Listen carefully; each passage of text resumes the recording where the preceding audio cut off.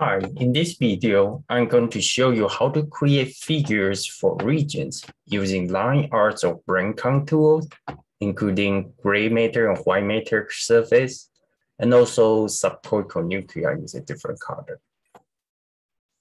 File you would need to prepare, of course, including your regions in Nifty format.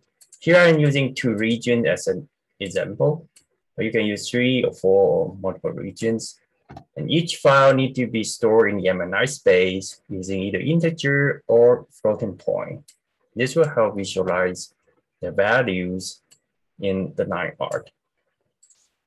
And also you need to have a cartography template in the MNI-space. Here the SCP-1065 is publicly available, provided on the DSI Studio website. I also provide a link underneath so you can download it. And then open it in step T3 fiber tracking. This will bring the template interface for fiber tracking, but here we only use it for visualization purpose.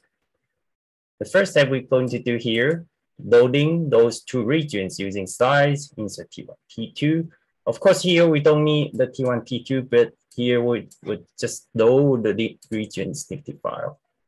As you can see here, loading these 2, we're adding 2 additional slides here, accurate fasciculars and cingulum. If there's 3 or 4, you can load all of them here. Then I'm going to change the color rendering of each slide. For accurate fasciculars, the background, I'm going to change it to white, foreground, red. And also check the overlay. So the red color will be applied to other slides. Here for the cingulum, the same.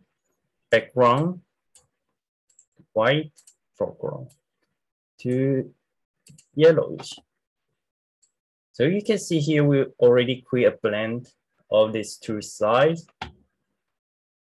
Then the next one we need is those segmentation line arts.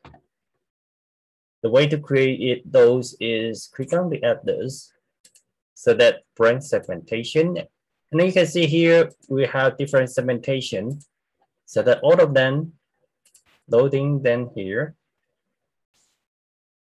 Then here the regions coming in, and we need to change the rendering from region-wise visualization to only show you only the edges.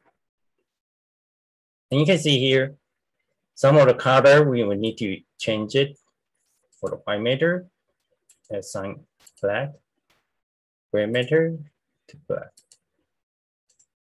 So this way we could create line arts, breadcrumb tool, and visualize regions. So the general principle is any kind of line arts, either regions or nuclei, we load it here in the region list. And for anything we need to visualize using colors rendering, we load then using slice-wise insert T1, T2. So this could give you flexibility to combine line arts or breadcrumb tools and the regions. Then the last step is we would like to have a mosaic of multiple slides. And this can be easily done by changing slides out layout under the region window, change it from single slide to mosaic 4, mosaic 8. So different number means different number of skip slides number. So it's mosaic 2, skip every other slide, mosaic 4, skip 4. Make sure you need to have enough rooming resolution. And then you could output this ROI window using say ROI screen, or just copy to clipboard and paste it to any location. And this will allow you to create line arts with regions. Thank you for watching and hope this helped with your study.